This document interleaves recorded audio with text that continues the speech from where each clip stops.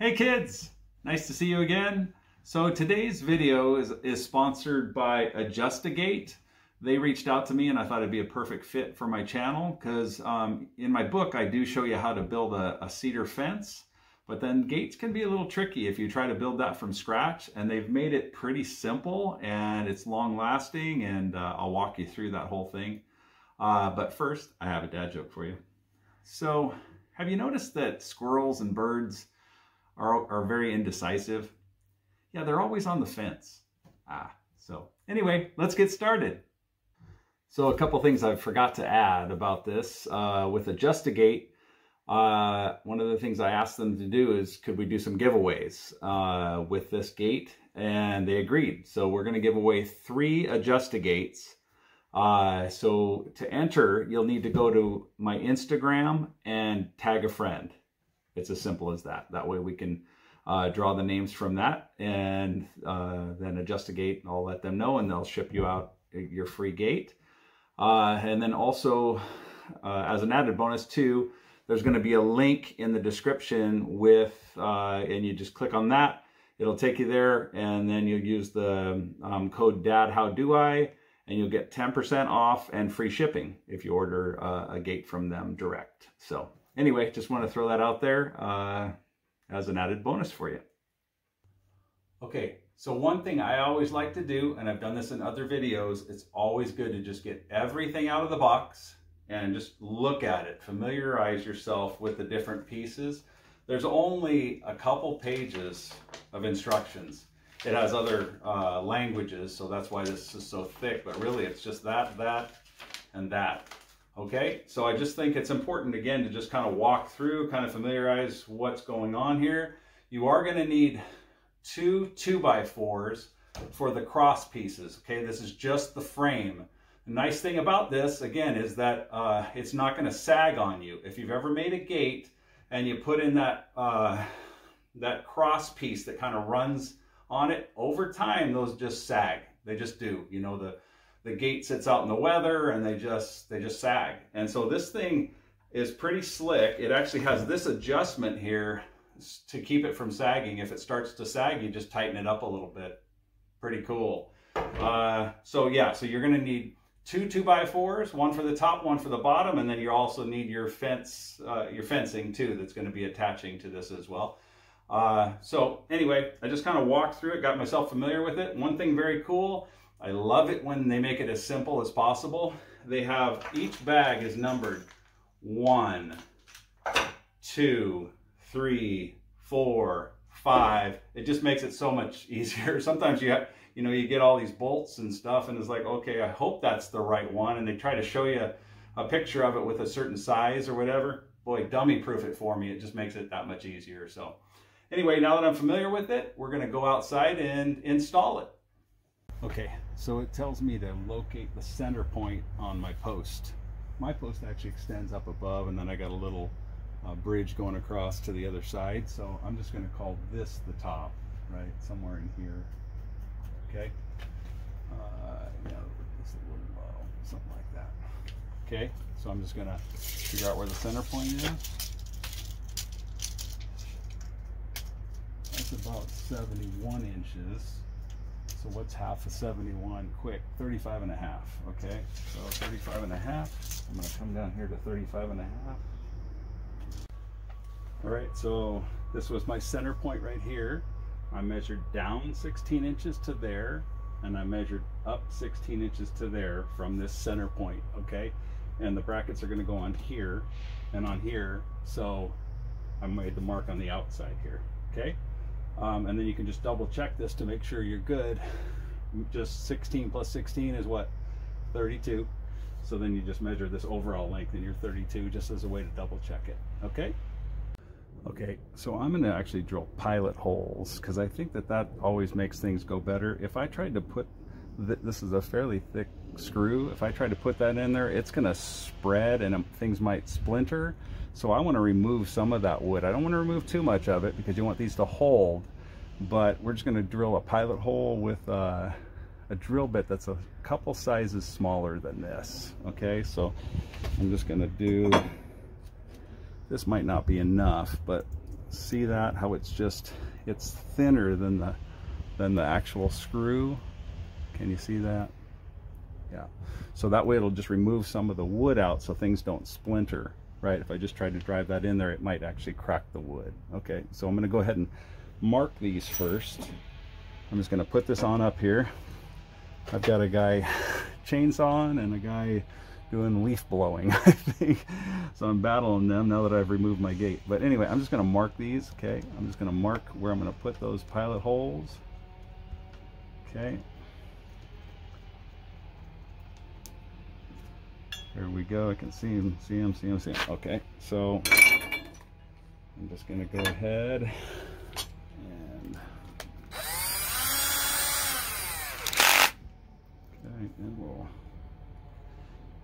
I'm just going to kind of show you what I'm doing. One of them. Don't need to go through all of them with you, but just so you understand what we're doing.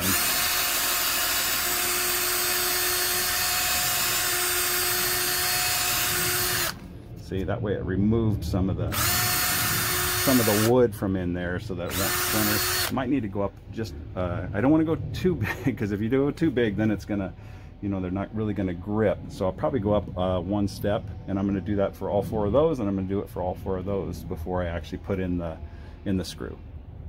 Okay, I went up one size on my drill bit, and so we're just going through each of these and. Okay. Just to remove some of that wood out of there, okay?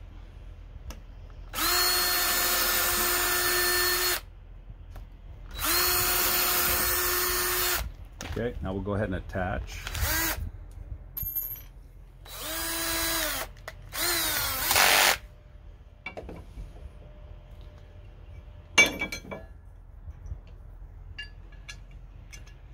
Okay, and remember how I said that these things are labeled? This is the screw that you want that's going in here. It was bag number 1, and they call them screw J. Okay, so this is how these should actually go. These just wrap right around here. Okay, so we're gonna go ahead and put the top one on, and then we'll put the bottom one on. All right, so this is the upper one. So this is facing down, right? So that's the upper.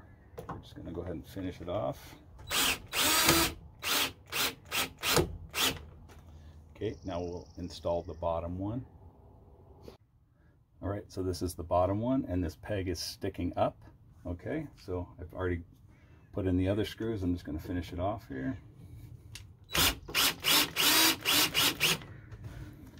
Okay, now we can go ahead and put the first frame on. Okay, so now it says to loosely attach these hinges to the hinge. What does it call it? Hinge side of the gate frame.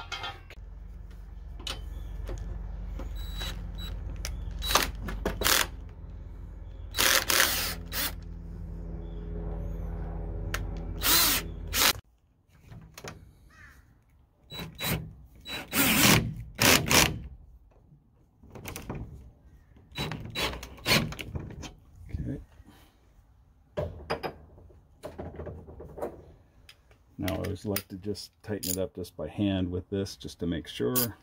Okay. Okay, that looks good.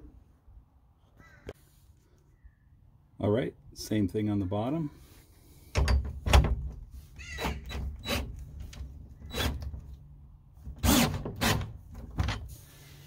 Okay. And one little, make it snug here. Okay, that looks good. Okay, now it says to attach these, and basically you're just going to slide. You can see how it's got a curved part on it. Can you see that? Yeah. Okay, so that's just going to slide right in here. It's only going to go one way. You can't put it in any other way. That's going to slide in there, and that's just going to be able to be a, you know, you can adjust it for the size of your gate. Okay, and then we're going to do another one for the bottom. Okay, so now next step. Okay, so it says within 1 inch here, so we're just going to go again, things are real rough right now, loose, so you just got to be careful. Okay, so we're just going to kind of get it over there close. Okay. Okay, so now I'm going to decide how long my 2x4s are going to be. And so basically you want to go an inch over here, okay, an inch away. So I just want to get an inch, slide it there, okay, and that's where I'm going to measure my 2x4, okay.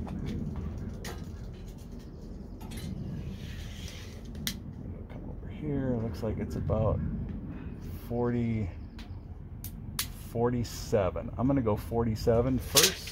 And then that one I can always take a little bit off. Looks like 47 though.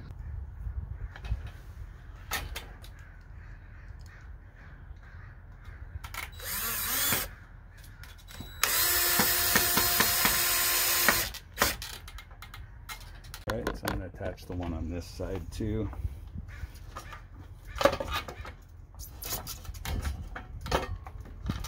You have to fight it a little bit to get it in the right spot.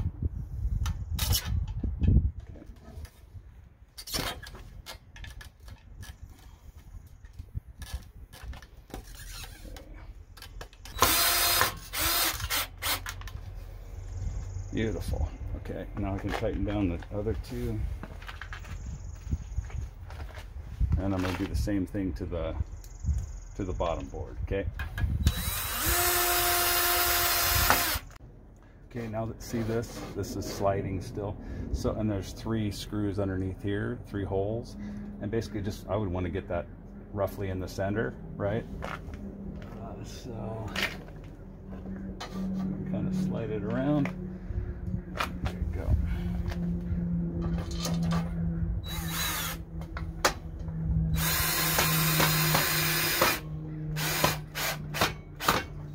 Okay. Now go ahead and I'm going to attach the other 2, and then I'm going to do the same thing at the bottom. Okay, now we're going to attach this. It's going to go diagonally, and they say to go ahead and open this up all the way. So you want to get this wide open, right? Just loosen this up, because then what that'll do for you when you do want to tighten this, it gives you some wiggle room, right? If these were already closed and then you installed this and then you needed to tighten it, there'd be no room for it to move. So we're going to go ahead and loosen up that one too. All right, I just wanted to show you that before. Oops, I'm actually tightening that. I wanted to show you what that looks like before I installed it, okay? Because you want a big gap here so that you can adjust it later. All right, so then they give you this little clamp here, and basically you just kind of get it close where you want it, and then you just loosen this up, okay? Loosen these nuts on here, and then you just slide that right through. That's what I ended up doing. See that? I just slid it right through the hole there, okay? So then I'm just going to go like this, tighten it back up, get it pretty close, and then I'm just going to tighten these. I'll need to grab a little socket here to tighten it all the way. I'm just trying to get it hand tight for now.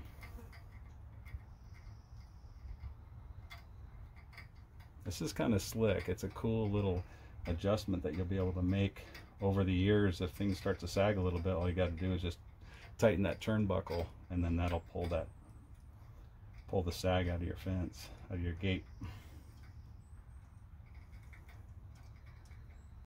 Okay, so we're pulling this tight. Looks like this is an 8mm, so we just want to tighten that up good so it's close, and then we'll tighten it up with that turnbuckle. Okay. And make sure that's tight so it's not slipping, right? Okay. Looks good, and then we'll just snip this extra off. Okay, we're getting close now. The last thing we want to do is the latch. So we decide where we want to put that, and then you have these self-tapping screws that basically you just put wherever you decide you want them. Okay, I'm going to go ahead and attach it there. So it's kind of like a screw that screws in, and then it screws up. You know, it taps it, and then it screws all the way in.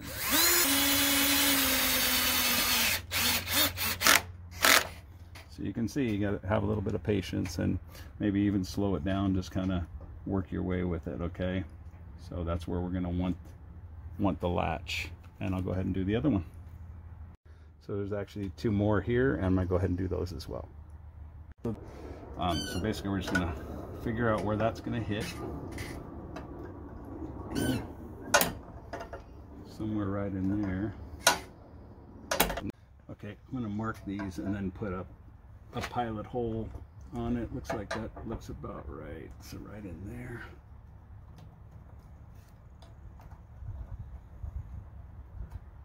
Drill a pilot hole for those first, and then I'll open it back up, and then I'll drill pilot holes on the side. So let me go ahead and let's see here.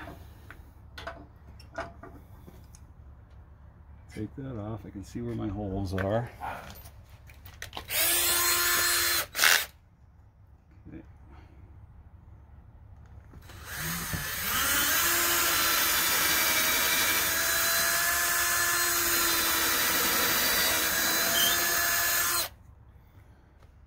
Okay, so we're super close now. All we gotta do is put our fence boards on. So here we go. So this is how this looks. Nice and clean. Okay, and it just swings back. Nice. I'm gonna go ahead and attach those fence boards now. Okay, so this is my board just sitting on the ground here. So I'm gonna have to trim it. I'll probably trim about 1 inch off, I think, because I want to make sure that it doesn't drag, because it opens on the inside, and I've got cement on the other side, so there's no give, there's no wiggle room. Okay, I'm actually changing my mind here. I was actually thinking I was going to cut this board, but I think what I'm going to do is I'm going to lift it up about 1 inch, 1.5 inches, and then I'm going to have it come here, and then I'm going to actually put just a tiny subtle arc on it, just to see how that looks, because worst comes to worst, I can just remove the boards and just cut it off straight, but I think we'll just see what that looks like. Yeah, so it'll just be a nice subtle little arch, and that way it'll come actually back down to where it's fairly close to what that looks like, right? So we'll see how that looks. Okay, I'm just going to go ahead and start putting these up, lining up the top, and yeah, and then we'll figure out what the arch ends up looking like. You know, you get to pick what you want it to look like too here. Let's see. That one's a little bit warped. I think I want it to go that way. Okay. And you don't need to leave a gap here, because these boards will end up shrinking, and they'll leave a little gap. I like to pinch them as close as possible when I put them up. I just use 1 screw too.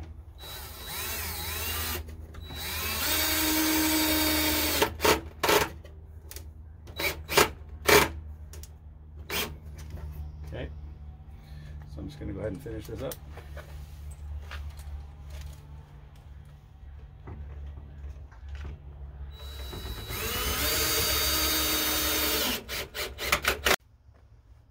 All right, so I'm using these 1.5 inch deck screws. That's what I like to use, and I just used 1, and my other fence been up 20 years and no problem.